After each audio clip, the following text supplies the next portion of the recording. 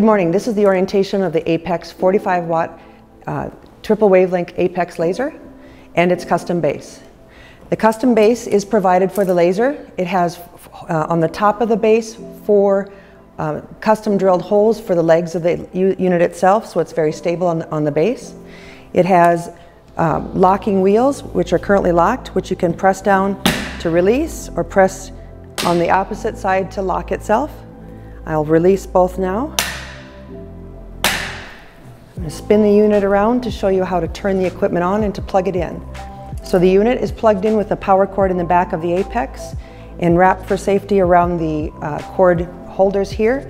And then the bottom of the cord is actually plugged into a surge protector that is provided to protect the Apex life from power surges.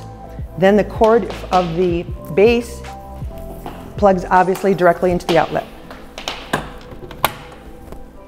Shelves are provided for storage, and on the charger there's actually USB ports as well for additional equipment. On the card as well are the goggles provided. There are 4 pair of goggles provided, 2 that are available to use over glasses, so if your client wears glasses, they can comfortably wear these over top their personal glasses, and the other one is for just folks that don't wear glasses. There's a 3rd type of goggles provided, and these are called blackout goggles. These are identified for when you're treating around the face, sinuses, anything around the face, so prevent accidental exposure of laser beams to the eyes. So these go directly over the eyes, and the goggles go directly over top of these. The handpiece stores in the cart in the hole provided there for the safety of the handpiece when not in use. And this telescoping pedestal is provided to keep the fiber optic cable off the floor so it doesn't get caught potentially under the wheel of a stool or a chair and get damaged, because this cord is the most vulnerable piece of the equipment. There's also a handpiece holder on the top of the equipment as well, which you can place by sliding it directly in like this. Either one works, it's up to your preference. To power the equipment on, as I mentioned earlier, is the power button on the back. Click it on. The system will go through a self-check and a self-calibration. Place the passcode in and hit select enter, and it goes through that self-calibration mode. When that's complete, you'll see the home screen. The home screen gives us the wavelengths that are in use and the percentages of each of those wavelengths. This unit delivers all 3 wavelengths at one time that are blended through the fiber optic cable. This is the power button that takes the laser from inactive, which it currently is, and it arms the laser and it makes it ready for use.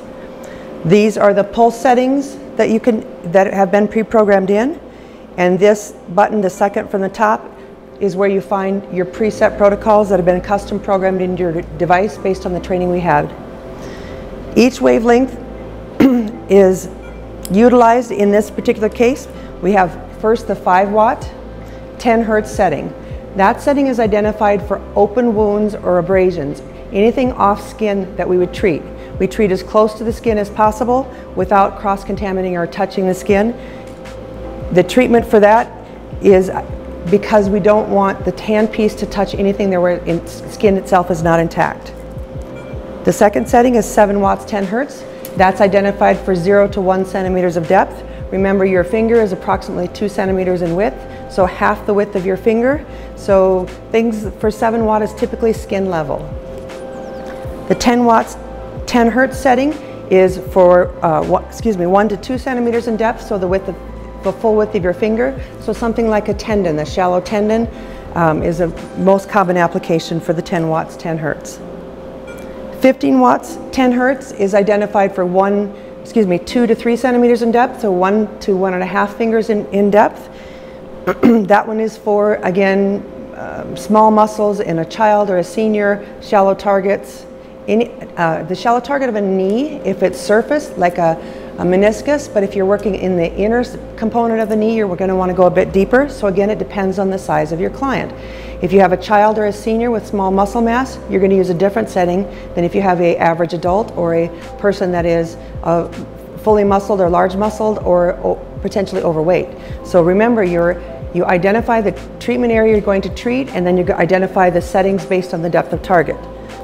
20 watts is 3 to 4 centimeters deep, so that's approximately that far.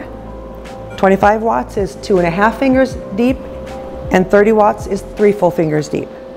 Each of the settings identifies on the bottom panel here what percentage of each wavelength is being utilized in the time that is available to use. When you push the start button, it brings you again to your home screen, and the setting that you selected is identified on the bottom panel and it's pre-programmed properly into your wavelength settings there. Again, pulse and time settings are pre-programmed as well. At that point, take your handpiece, put the face of the aperture directly in the palm of your non-dominant hand, again to prevent from accidental exposure. Nothing is on. When I activate or arm the laser, the red button turns to green and gives me a screen that tells me again what wattage is available, how many joules have been delivered, in this case 0, and how much time is available to treat. When I arm this laser, I will have an active guide light. That tells me that my laser is ready to use, but there's no audible tone and there's no flashing light here yet, which means the laser itself is not yet on. When I push the button on the handpiece, this controls the actual laser itself. So depress the handpiece one time, you'll see a flashing light here, and you'll hear an audible tone. Now my laser is operational. I place it directly over the target that I want to treat, and I treat in my 3x5 or 2x7 treatment pattern as slowly as the client can tolerate, that it's a comfortable sensation. It should be warm, but never uncomfortable, and it should feel like sunshine. It should never be too warm, and tell the client if it's too warm, it's counterproductive and it's not as thorough or as good of a therapy.